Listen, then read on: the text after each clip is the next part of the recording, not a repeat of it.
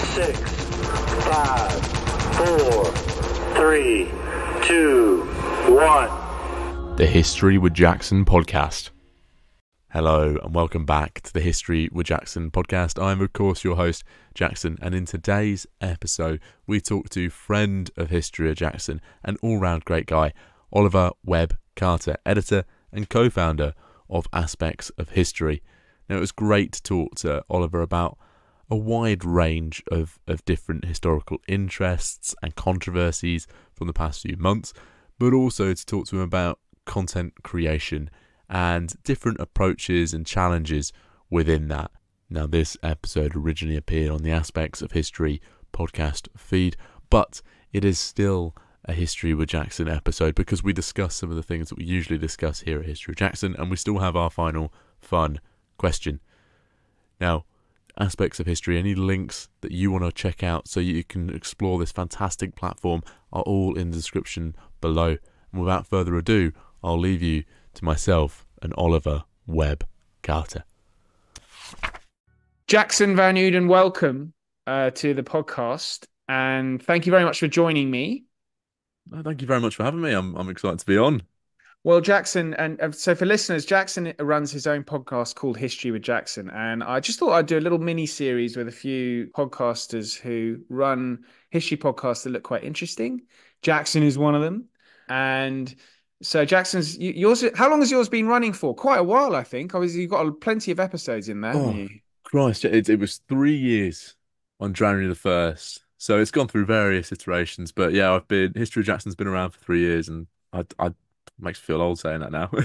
Splendid. I don't want to dwell on the woes of podcasters because the listeners will get very bored, but that's quite a lot of hard work in 3 years.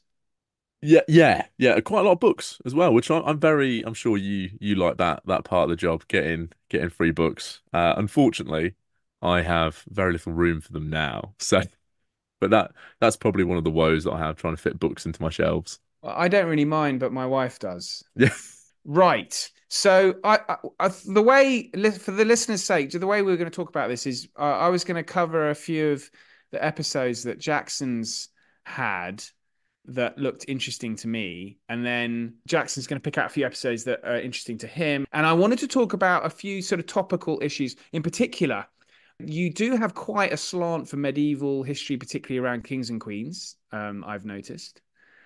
Yeah, I think for me, talking about kings and queens it's one of those things that listeners love. It's always something that people want to learn more about. There's more and more history coming out from a different slant that's not centered around the men of the period, which is really fascinating. But also, it's where I started off as a historian as well. I think a lot of us got interested in history through the medieval period and then diverted across the different points based on our other interests. But it's always something I like returning to, and particularly the Crusades and the Wars of the Roses. I cannot get enough of the political and the military aspects of them. Right. So I thought then we could cover a bit of the Princes in the Tower, because you must have watched the documentary. Certainly did. Yeah. So for listeners' sake, this is why don't we just dive in with this now? I think that's a good place to start. Okay, so this is quite a controversial topic. So for listeners who maybe aren't familiar, the Princes in the Tower are the two sons of Edward the Fourth, King Edward the Fourth, and their uncle was Richard the Third. And Jackson, would you say this is a period of history? I think you've just said that this is an area you're most familiar with. Why don't you explain it for the listeners, and then we can dig into some of the controversy. But this is just a bit of familiarity for some of the listeners who maybe aren't aware as well. Yeah, so I might steamroll through this quickly. So you've got a period of a lot of political turmoil in England where Henry VI, for all intents and purposes, is a pretty useless king. There's some issues there that means he can't rule properly, and you have a lot of usurpations, a lot of people trying to take the throne, and Edward IV is one of those people who takes the throne. And after a period of consolidation, him losing the throne and coming back again, he dies quite early. He dies in his 40s. And of course, after Henry VI, who came to the throne at, I think, barely a year, no one in England particularly wants a child on the throne again. And Edward V was He was a child. Richard III, Richard Duke of Gloucester, for some reason, there are a lot of different debates. Did he accidentally end up going down this route? Did he deliberately take the throne? But it is thought by some historians that Richard III had the two boys murdered, either with the Duke of Buckingham, either with Margaret Beaufort in conspiring to help or whatever. That he had the two boys, Edward V and Richard, Duke of York, I think he was. He had the boys murdered in the Tower and usurped the throne for himself. Right. Very well summed up. So, Jackson, first question I'm going to ask you is, yeah, and you've mentioned some historians believe that Richard III. Wouldn't it be fair to say that the majority of historians come down on that side of things? Before I ask you what your view is. Yeah, from what I've seen, I think the majority of historians believe that Richard had the boys murdered. Yeah, it's it's quite a difficult one because a lot of these sources are based on you probably see in my slant now. A lot of these sources are based off what's come out of the Tudor court, what's come out of the court of Henry VII. Propaganda is a massive thing, and when you're reading sources which are paid for someone or by someone to create a narrative, you are going to naturally be reading propaganda that has permeated into an accepted perspective that Richard was the one who murdered the boys. So you probably think he's maligned in this regard. You don't think he necessarily did murder them. I personally think it's something. I think if they were murdered, I haven't seen enough evidence either way, to be honest. Just because there's a set of bones that are labelled the boys doesn't mean that they are. And even if we test them, and it's not them, and it opens so many more questions. I think if they were murdered, I think it was very much a situation that just arose, very much with a Thomas A. Becket kind of style. Well, no one rid me of these troublesome kids, and something's happened. So I think it's more likely that they did die than they ran away. But for me, it's somewhat difficult to kind of weigh in firmly on either side and go, the boys are dead, Richard killed the boys, or Buckingham killed the boys, or both boys escaped and they went off to Europe and became the pretenders and so on. I'm more on the side that they perhaps died, but in a well, no one rid me of these troublesome boys, and then suddenly, oh no, I've got to go away with this now and deal with it. Yeah, interesting. 'Cause I I suspect it's highly likely to that Richard III did it, and I actually think he was right to. I don't see what the big deal is. I mean, I don't think it's a stain on his cat. I mean, they're children, so obviously I'm not saying that I approve of murdering kids. Just to be clear, listeners.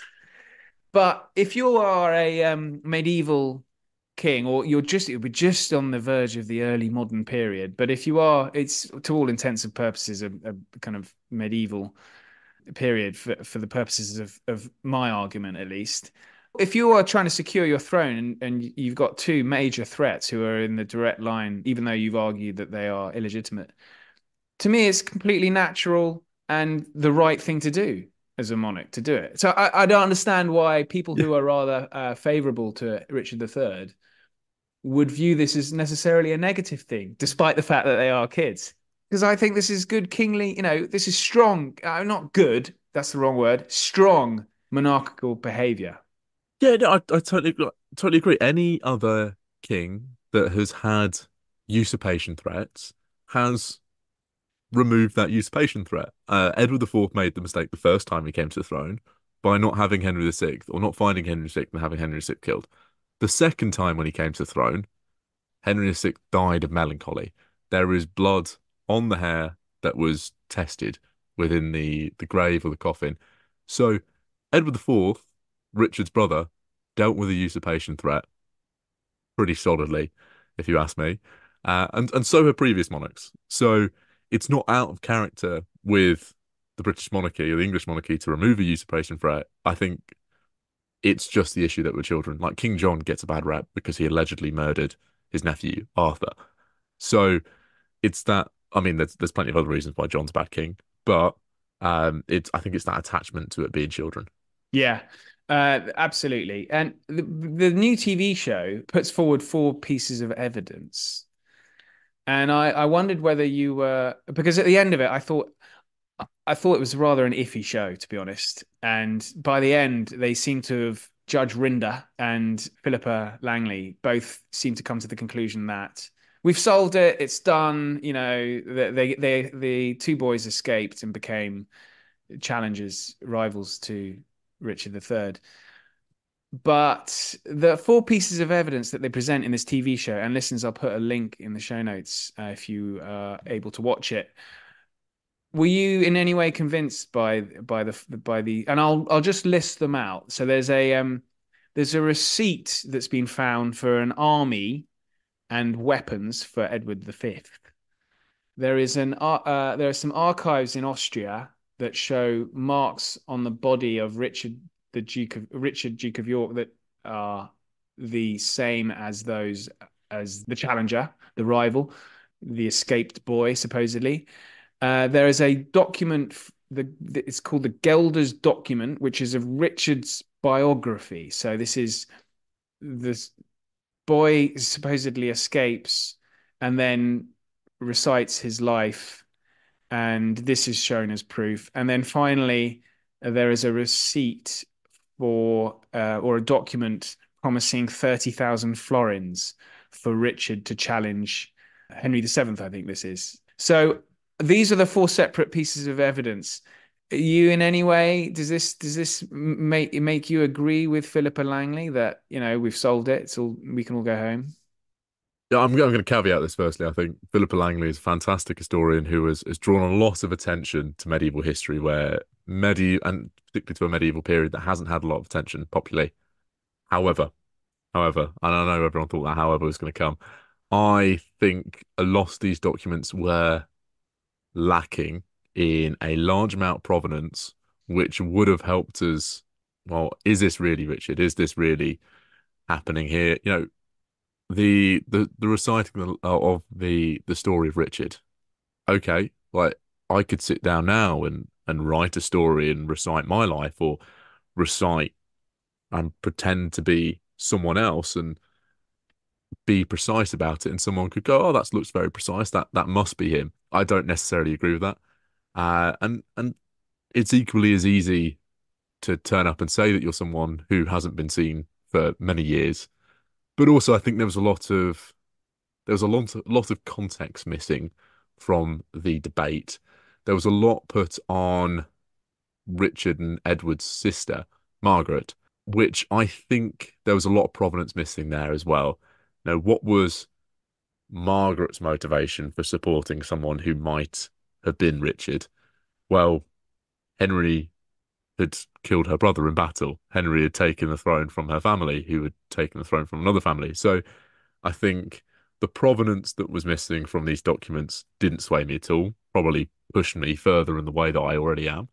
And I think the missing context from the situation just sensationalized it all a bit, which, yes, it's the TV program, it's an hour and a half. I'll have to read the book. I haven't read the book yet, but yeah, it's probably made me, it's entrenched my views a bit more, that they were probably murdered than escaped to Europe.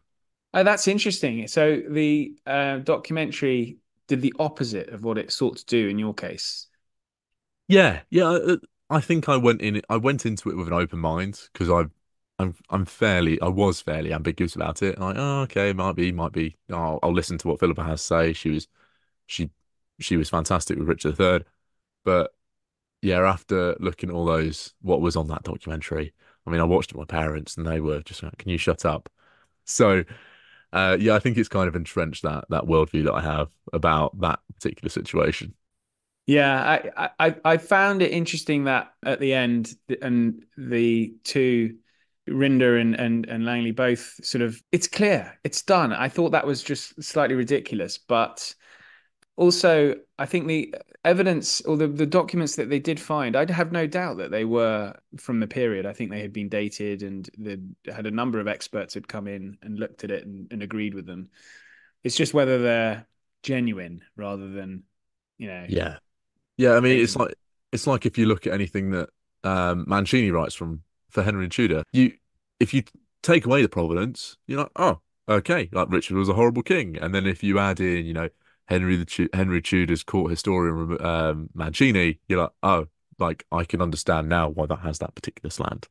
So the missing provenance and missing context for a lot of that just yeah did not help, and you can't solve that case at all. Like very much as who was Jack the Ripper. Yeah, we can have some idea of who he might have been, but until time travel's invented, we probably can't find out who murdered the boys or if the boys were murdered at all. So yeah, it's a difficult one. And Channel 4 did a very good job of selling that one, to be honest. I've got to give props to Channel 4.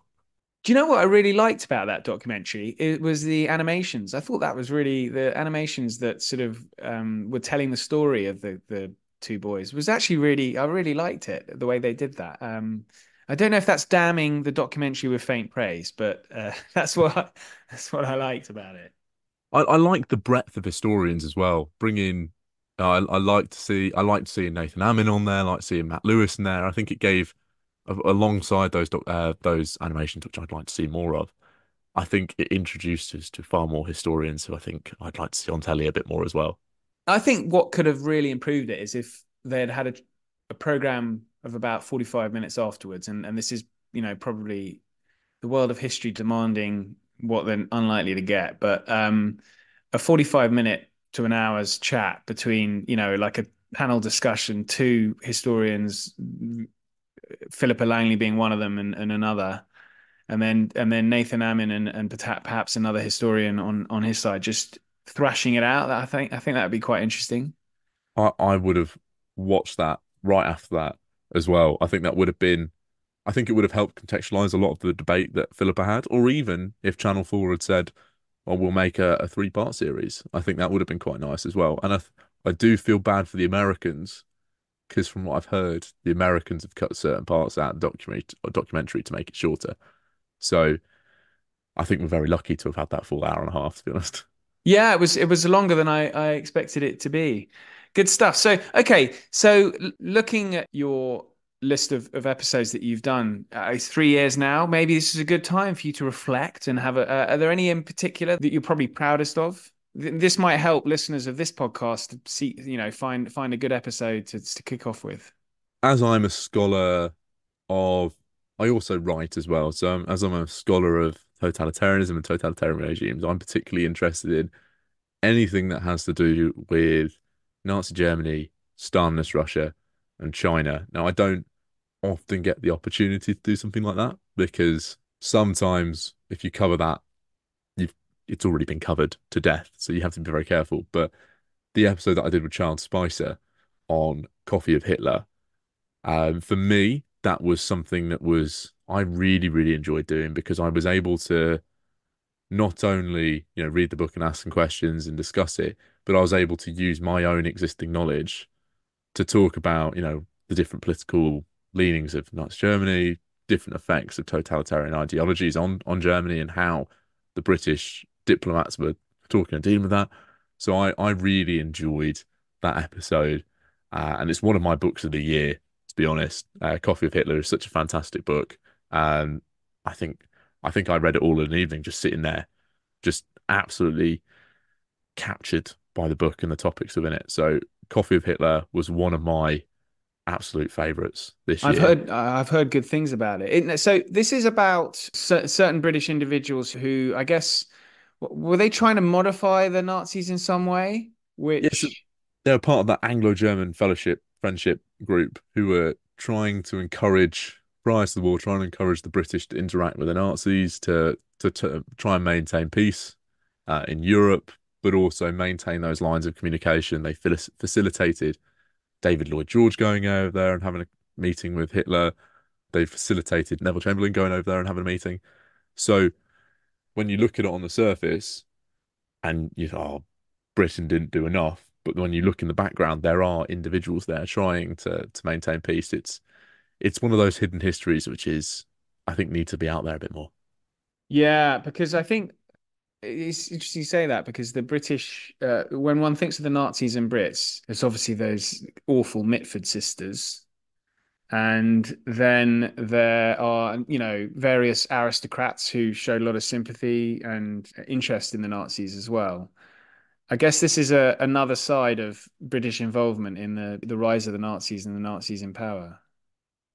Yeah, it definitely presents pro German ideas, but not particularly pro Nazi ideas. So I think we've all got into that kind of viewpoint that anyone who was pro Germany or pro peace within or prior to World War II was a Nazi. Not everyone who wanted peace and was pro interaction with Germany was a Nazi. And I think it's exposed that narrative a little bit more, which I think it's been unfair to taint everyone with the same brush and just go, well, everyone who liked Germany was a Nazi when it obviously wasn't. And I think it gives a lot. It rings true for some things today as well, where you look at certain regimes and people who are pro bringing certain regimes into the international political arena today, and everyone tainting them with the same brush. Meanwhile, it you say actually they're just pro this country and these people, not pro the regime. It's that nuance of history, isn't it? I mean, because we know that the Second World War began in 1939 and we had the Holocaust. I mean, we've got that knowledge. Of course, they didn't know that prior. And World War One had been so catastrophic that the idea of preventing war it wasn't exactly a niche belief. I mean, Winston Churchill was in the minority, really, wasn't he? Yeah, and I think we all tend to. I think World War Two has changed our attitude towards war and peace. Where after World War One, it was never again. We're not doing that again. Try and search for any alternatives towards peace. And I think now we perhaps post World War Two, we perhaps have a different slant where if you can't make sure there's peace through peaceful methods, we still have these forces to ensure that things don't get as bad as that again. I was looking at some of the episodes that you've done, and one particular sprung out was with Simon Elliott, who did a Alexander the Great versus Julius Caesar discussion. And well, listeners will know that Alexander the Great, I haven't actually done an episode on Alexander, but he looms large. He's on the logo. I'm a huge admirer of Alexander. But yeah, that was one episode that particularly sprung out. And Simon Elliott is a hugely enthusiastic historian of the ancient world, isn't he? I love Simon as you probably looked through the episode list. Simon has come onto the podcast more than anyone else. I think he's come on 4 or 5 times now, and a lot of my knowledge of the medieval world has come from Simon. But that episode was the first time I've worked with Simon, and to compare Caesar and Alexander, which I'd previously never touched upon in my academic history life at all. It was fascinating because I learned so much about the period and I learned so much about their military tactics. It was 2 years ago now, so it is very faint memories for me now. But I didn't realize how much the ancient world can inform my understanding of not only my own work, but inform my understanding of other people's work as well. Yeah, it helped me contextualize what's happening in the periods, what's happening, post Rome. So a lot of those medieval ideas that I discussed with, Ashley Mantle, Steve Tipple, I'm seeing motifs repeating from the Roman period and from Alexander's Macedonian Empire, which is actually really fun to kind of touch upon those themes a bit more. And then when I talk to Simon again, I'm like, oh, this is really interesting. I saw this in this episode. So yeah, it's always great to work with Simon and work on from that moment. Yeah, the ancient world is something that I'm always keen on covering that kind of period. I did one that I was hugely excited about to talk to an academic called James Rom, who is American historian and very interested in the period after the death of Alexander. And I was so excited. And I'm going to admonish my own listeners now. And well, those that listened, I won't admonish, but those that didn't, I will, because I thought, oh, this is the best one I've ever done. I loved it, and the listener numbers were not the same as I don't know anything on Nazi Germany or some of the other episodes I've done. I find it hugely unpredictable as to which will do well and which won't. Yeah, that's one of those ones that you have an episode where you're like, I love this topic. I'm so well prepared. I've done great questions, and everyone else is like, no, I want to listen to World War Two. So I understand your pain on that. But yeah, I think that's the one thing about history podcasting that I've like I do like looking at my figures. We all like looking at our figures, but I think it's one thing that I've quite liked doing this year is looking at my figures, experimenting with topics to see what people want to listen to. And at the end of the day, you just go, you know what? People aren't going to listen to it, but at least I've got that content out there. And in 5 years' time, like I've had this year, before no one listened to Roman content, and then the Roman Empire became a trending topic on TikTok, and then all my Roman content ended up getting more plays within a few weeks. So I was like, oh, all right. So at least you have a body of content there for people to touch on when Alexander the Great becomes a trending topic. Indeed, it will happen. It will happen. It will happen. All right, Jackson. I know we'd mentioned talking about interesting historical topics. Is there anything that particularly you wanted to talk about? I think at the moment, discussing there's two looming large, and I think you've covered them quite a bit without getting into all the discussions about today. But Russia, China, and the Middle East, you seem to have covered it quite a lot on aspects of history. Why have you decided to take those stances and cover those regions? Well, I'm very interested in current affairs. And so that's the main reason, really. And one can always find a historical narrative behind what's happening today. I think sometimes that's maybe overplayed, but I think also if we take the war in Ukraine as an example, and I've had a number of Serhii Plokhy's episode that actually had quite a big impact on me. It's because it's an existential conflict. This is a totalitarian state to all intents and purposes invading okay, not a perfect democracy, but a democracy nonetheless. And so that, that's to me was a historic moment. Plus, the fact that aspects of history is called aspects of history means I've got quite a bit of flexibility and can get away with that kind of thing. So, yeah, that's in particular for the war in Ukraine, just because it has that sort of historical significance. And then with I covered Israel Palestine with a interesting academic Italian based in America, and that did really well actually, inevitably, I suppose. But I was very nervous about it because one doesn't want to present too lopsided a view. I'm sure you appreciate that.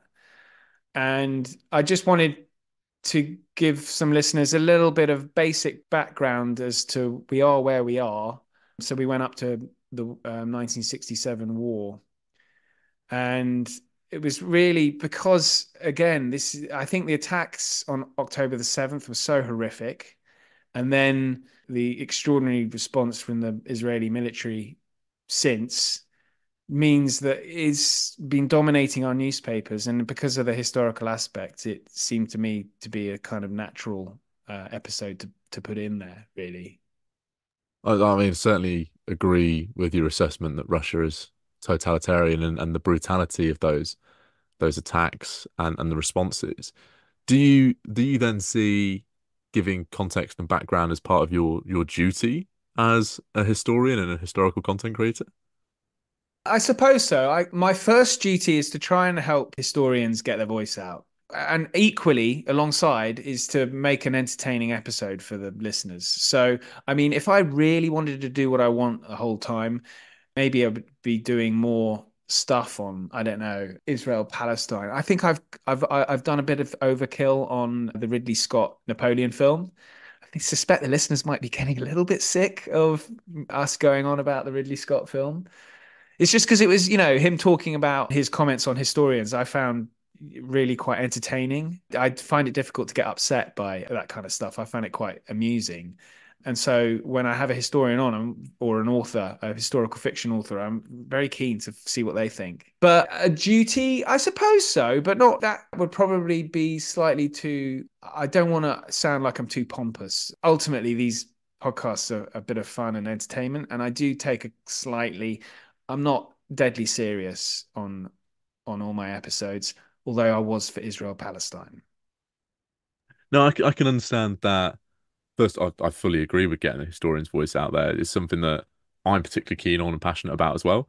But it's like you said, it's that fine line of being entertaining, educating, but also trying to fit the moment. Like you said about Napoleon and all these conflicts. Everyone's creating content about them. It's sometimes it's hard to sit in that sound and really educate, but make a difference and at points. So taking that entertaining stand, I think it's a key way of where you do it, and I quite like that.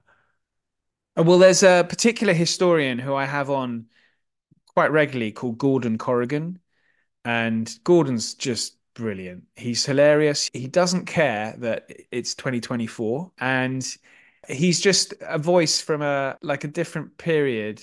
And I hope he wouldn't mind me saying that, but he's hugely knowledgeable on military history, but he's very funny with it. And so I've had him on to talk about. I've got some French listeners, dwindling French listeners, because we've covered Crécy, Poitiers, Waterloo, and then I've started doing a Great British Commanders series, which Gordon is an ever present. So if listeners are ever worried that Gordon won't be on one of those episodes, that's not going to be the case. He'll be on all of them, and he's just so amusing to listen to, and he always has something interesting to say. He's not conformist. So, for example, Montgomery, the British general during the Second World War, Gordon doesn't rate him in any way, really. And that's always quite refreshing to hear. So that's a little sort of warm up for the listeners, because we're going to be doing our Great British Series Commanders continues with the also rans of the 20th century. So we're gonna do World War II also rans, because Slim was our top commander for the British commander for the Second World War. And Gordon covers all the also rans, and he really does stick the knife in to Montgomery. No, I'll look forward to listening. But how do you choose those topics then to discuss different areas? Because I think it's something that we don't, as historical content creators, we don't often talk about how we choose what we talk about. So how do you make those decisions to Well, create that? well, I thought that, okay, if we take that series, do something on the Great British Commanders, I thought it might be popular. So it also coincided with the publication of Slim's short stories that he'd written. There's a series of 3 short stories which I'd recommend.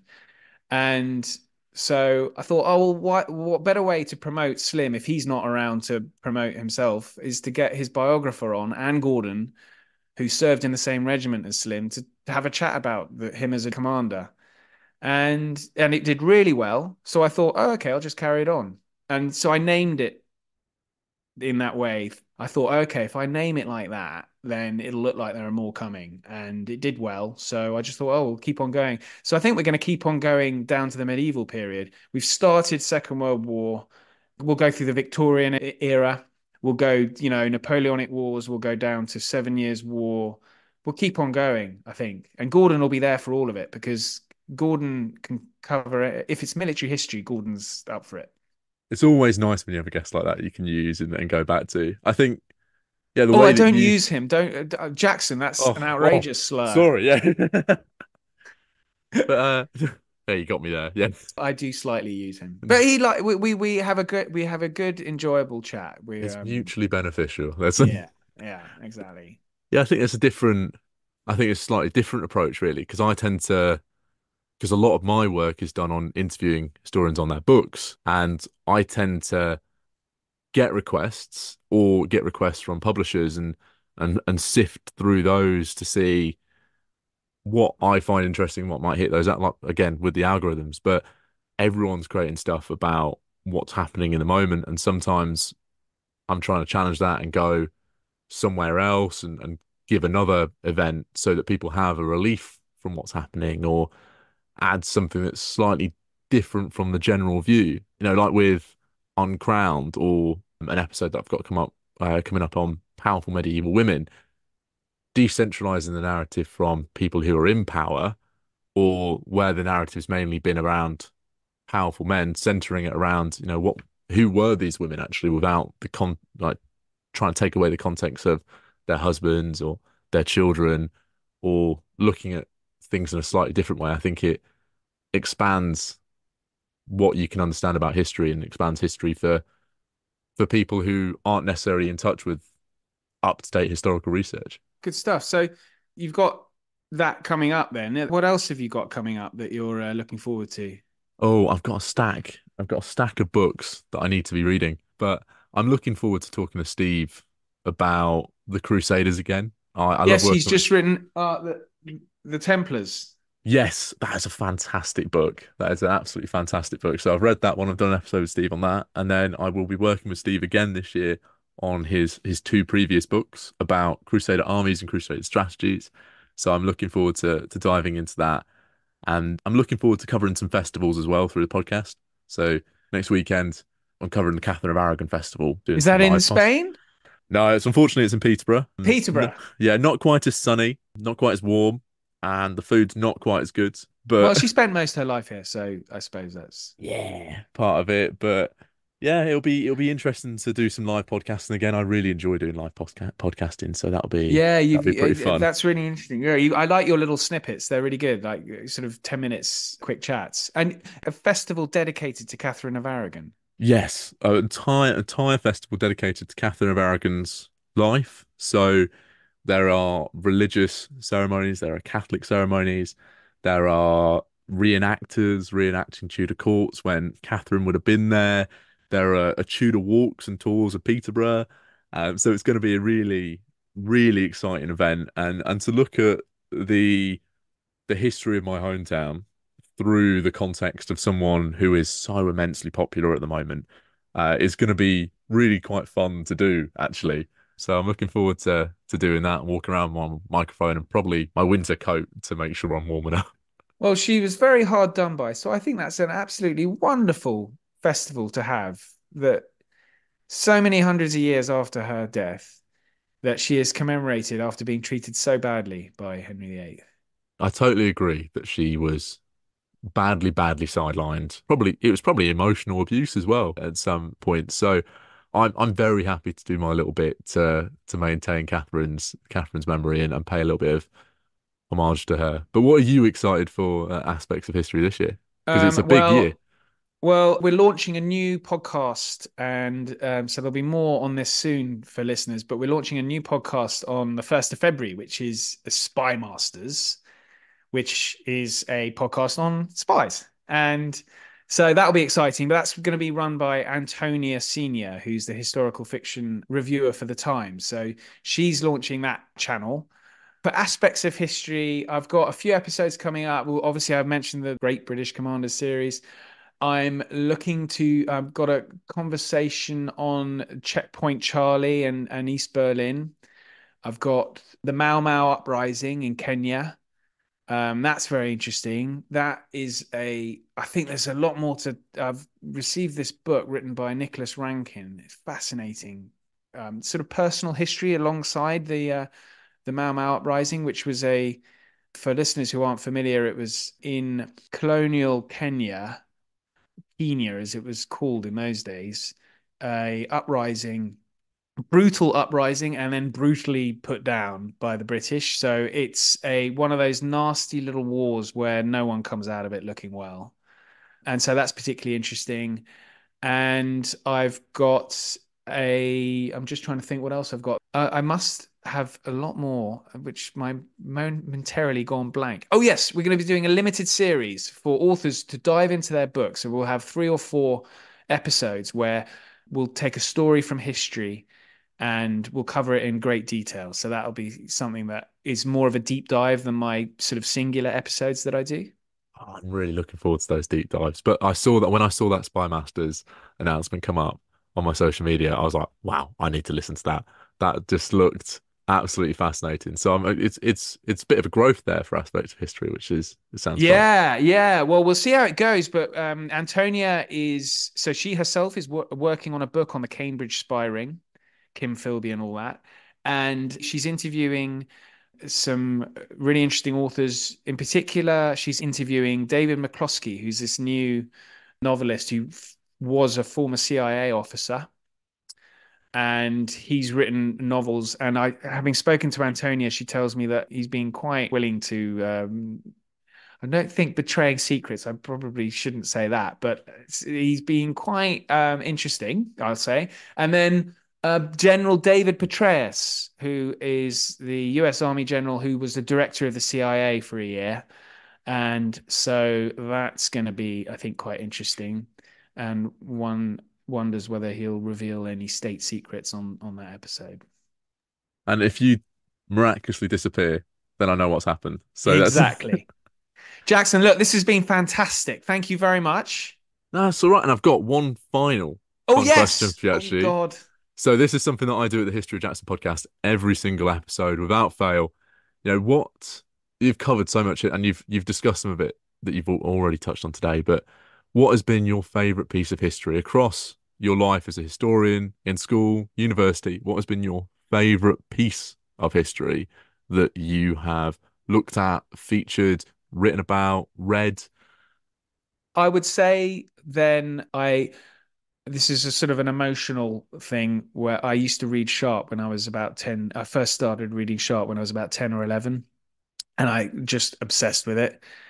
And it got me into the whole period, Napoleonic period, not only the history, but also some of the writing, Thackeray's Vanity Fair, for example, and the Battle of Waterloo. So I would probably say, and that whole Napoleonic period, I'm fascinated by.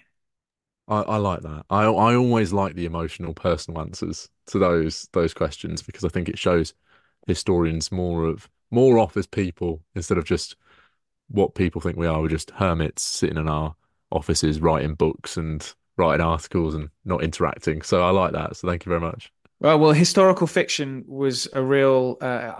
We promote historical fiction authors as well. We love historical fiction aspects of history, and when you're at a boarding school and you're young, that's the one of the few things that gives you a bit of escapism. So yeah, very much so. I like that. So thank you for that. Thank you for sharing that. No probs. Great. And so we're done. There are no more special questions. I think that was that was our final fun question. So yeah, thank you very Brilliant. much. Jackson, thanks so much. Thank you very much for having me, and thank you for coming on mine as well. Yeah, Yeah, I know. We're both thanking each other for being on yeah. each other's podcasts. So that was the episode that I recorded with Oliver Webb-Carter from Aspects of History. Now, it was great to talk to Oliver. I'm sure you heard how much we enjoyed recording that episode. This episode has also appeared on the Aspects of History podcast feed as well. So if you enjoyed the work that Oliver did within this episode, do go and check out Aspects of History. It's a great platform. They do some great work. In the description to the links to interact with everything Aspects of History will be in the description below. Now, if you enjoy the content that we do here at History of Jackson, please do consider subscribing and supporting us through History of Jackson Plus on Apple Podcasts, the Buy Me a Coffee profile in the description below, or by checking out any of the other work that we do here, either via the blog, on the TikTok and Instagram pages as well. Next episode is another awesome episode. You're going to learn so much from it yet again. And I look forward to speaking with you and learning with you all again next episode.